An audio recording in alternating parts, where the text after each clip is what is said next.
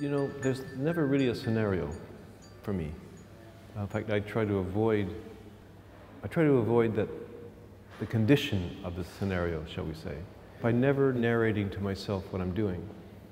That seems paradoxical, even to me, because there you see not only one but two pictures of people interrelating in some way. So in each picture there's an interrelationship which could be narrativized, and between the two pictures there's even another one. And yet I don't want there to be one.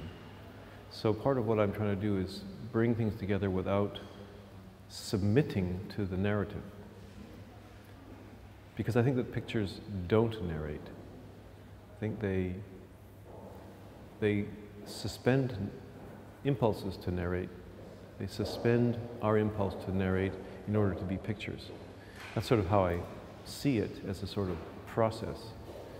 So in the case of Pair of Interiors, it had a starting point, very shapeless, formless starting point of my own time spent in that room.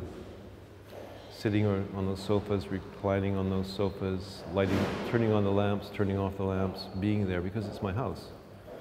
And slowly that ambiance conjured up the motif, I suppose you'd call it, of a couple that is embodied by four people.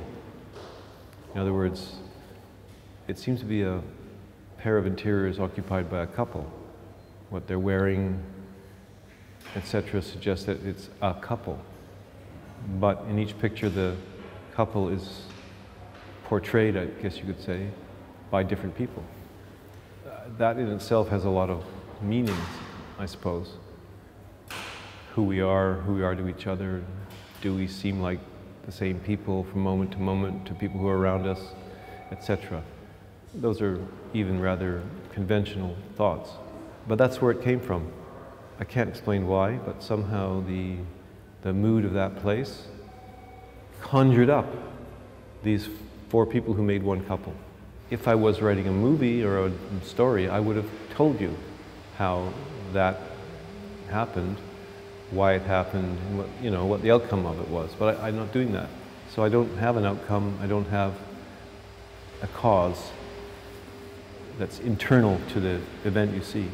The only cause is my own experience.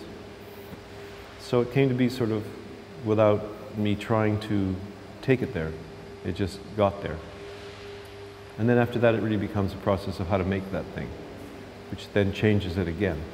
Because once you start making something, you run up against actualities like the real appearance of people, the color of what they might have to wear, etc., how they look in lamplight, all these things that are interesting in the process of making. And that changes the picture again in ways that are hard to recount, but it did. So that the picture you see was improvised quite a bit for a while, and then came to look like that.